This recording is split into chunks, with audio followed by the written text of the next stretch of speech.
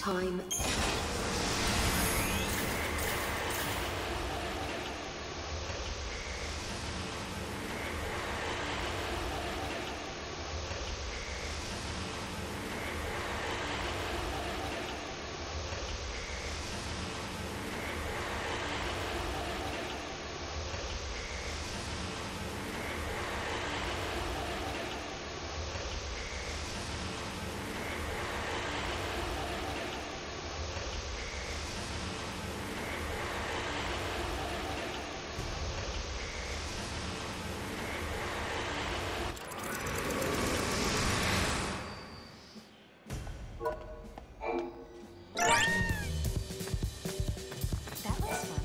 Going on another journey already? Don't worry.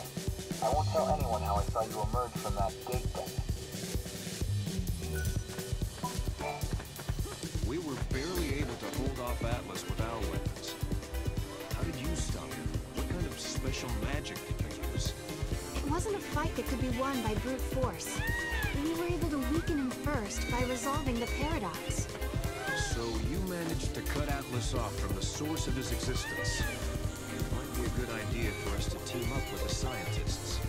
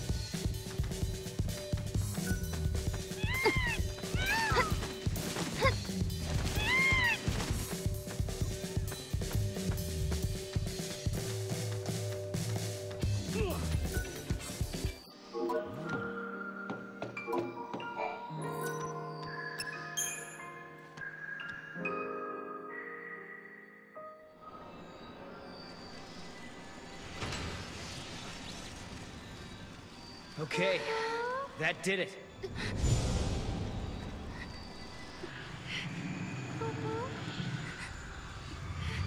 Sarah? Don't tell me you're having visions. Oh, no. Just staring into space.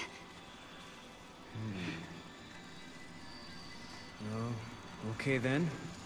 Let's get going. Okay.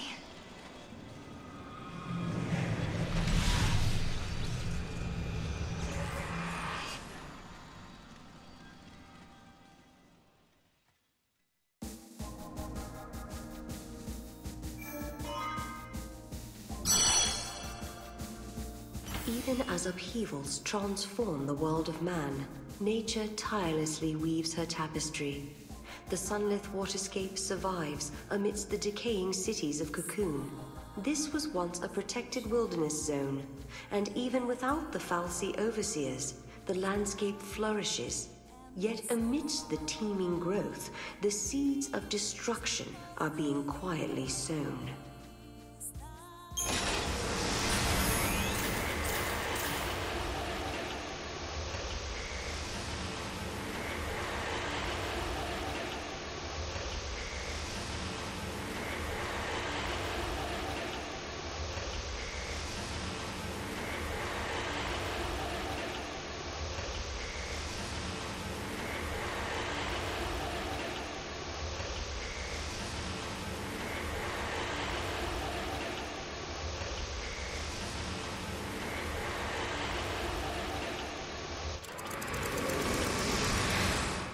Each reunion is a twist of the knife. The joy is ephemeral. It leaves fear in its wake. A fear that all too soon the time will come when you must bid farewell again. Yet you cannot help but long for the next encounter. Humanity's great frailty. We prefer Past happiness to future uncertainty.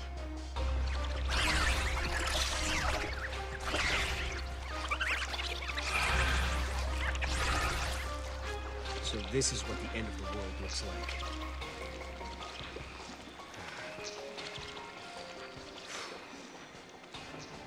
Are they going to destroy the planet? I don't know. But if the world does end here, my future should never have happened. Which means there must be a way to stop them. Sarah? What is it? What's wrong?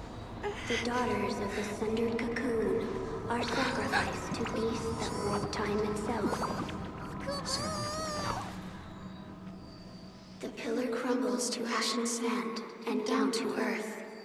The cocoon does fall. What? What? Sarah? Sarah! Sarah!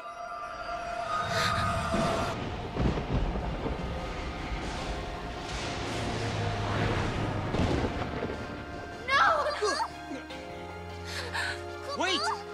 Sarah! What's wrong? What did she see? Was it a vision? Does Sarah have the same power as you?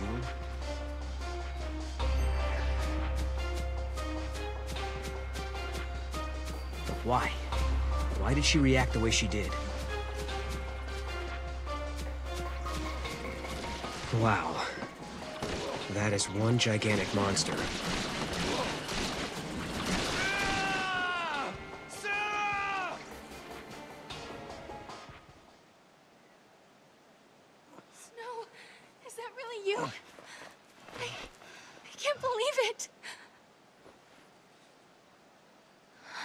Sarah?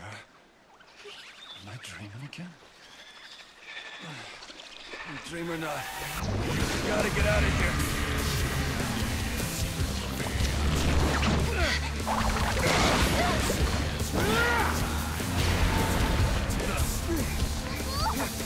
Hey, Soul!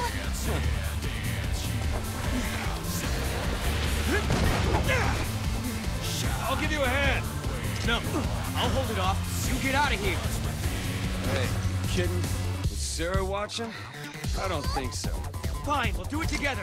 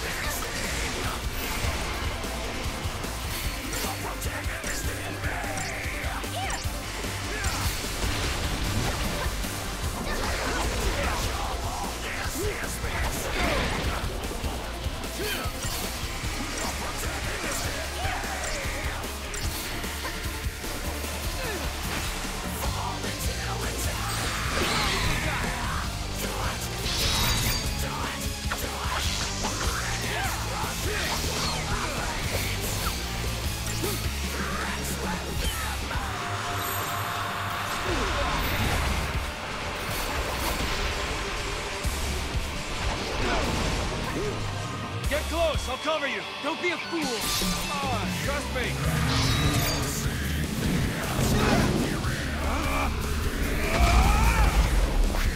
Not bad, huh?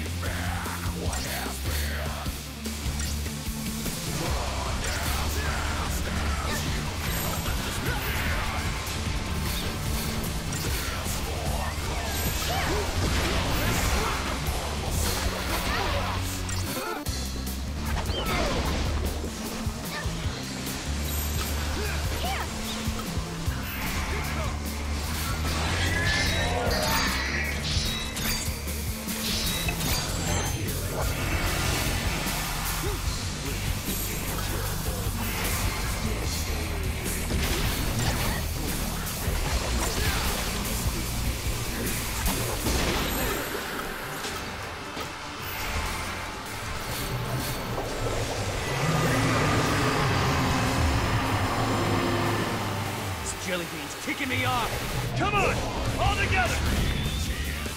Now! With you! Yeah, do it! See if you like this!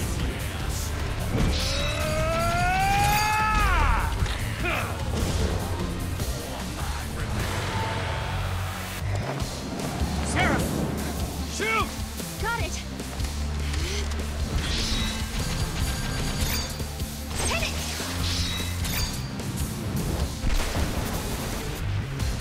Yeah!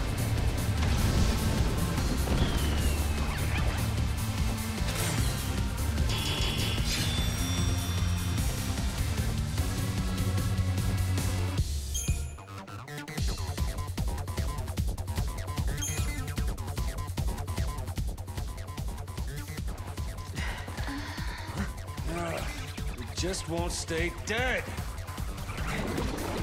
Let's go! Yeah, hit it hard while it's down, and I mean we get out of here! Look, that way! Come on, Snow! Let's go! Hey, Sarah!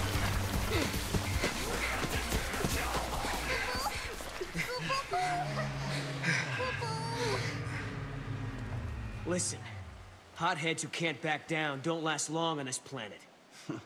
Maybe. But sometimes you gotta make a stand. You're not listening to me. Humans aren't strong. They die easy. Well, some of us are tougher than others. Anyway, thanks for the help. You got a name? Couple. This is Noel. And this is Snow. We're getting married. It's on hold for now. You know, somehow I didn't expect you to be such a hothead. All I hear is what a great guy Snow is. And look where you are, all the way in the future. I'm sorry, who's the hothead? What were you thinking bringing Sarah out here? Listen, Snow. Guess what, Lightning? I found Snow again. He hasn't changed a bit. Still as reckless as ever, still doing his own thing. To think I spent all that time worrying about him. Stupid me. Guess I'll never learn. And that's how we got here. Now it's your turn. Why did you up and leave Sarah? What are you doing fighting here in the future? You really want to know? I asked, didn't I? Lightning appeared in my dreams too. Can you believe it? You saw lightning? She told me I had to protect Cocoon, so I started jumping through time, checking things out. I learned that the giant jelly bean back there knocks Cocoon down. Do you mean the Flan we just fought? Uh-huh. According to the stories I heard back in my own time, Cocoon was brought down by war. Well, there's more than just one cause. Did you see what it was doing, that Flan? It's melting the crystal of the pillar, bit by bit. But Vanille and Fang, they're inside it. Yeah, so Cocoon starts to get unstable, people feel the tremors and begin to panic. Next thing you know, everyone's fighting each other. It's consistent with what I know, sort of. I can't believe lightning appeared in your dreams as well. She told you to protect Cocoon's pillar. So she must want you to save Vanille and Fang. Like I said, sometimes you gotta make a stand. I don't have a choice. My mission is to stop that thing for good.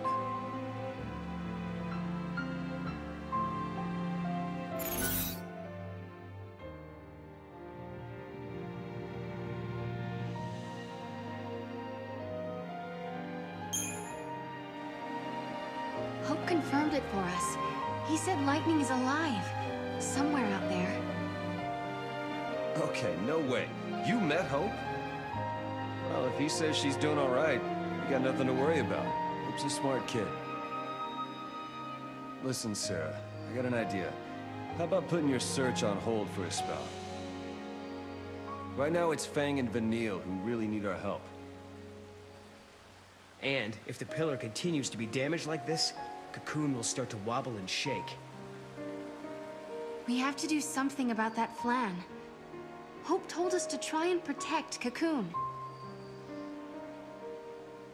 I think that's what my sister would want too. None of this makes sense. There are thousands of Flan appearing out of nowhere, and they're fusing and creating a beast that shouldn't exist. Could it be a paradox? If it is, we'll need to do some traveling to fix it. Which means you've got to find an artifact first. Lightning, did you meet Snow in his dreams? Is there a reason why you can only talk to us when we sleep? Snow hasn't changed one bit, even though it's been years since I last saw him. He's still as hot-headed as the day we said goodbye. It makes me so mad. But it's a relief, too. I've been caught up in the fate of the world for so long. It feels good to worry about the simple stuff. Being with Snow helped me forget about what the future might hold.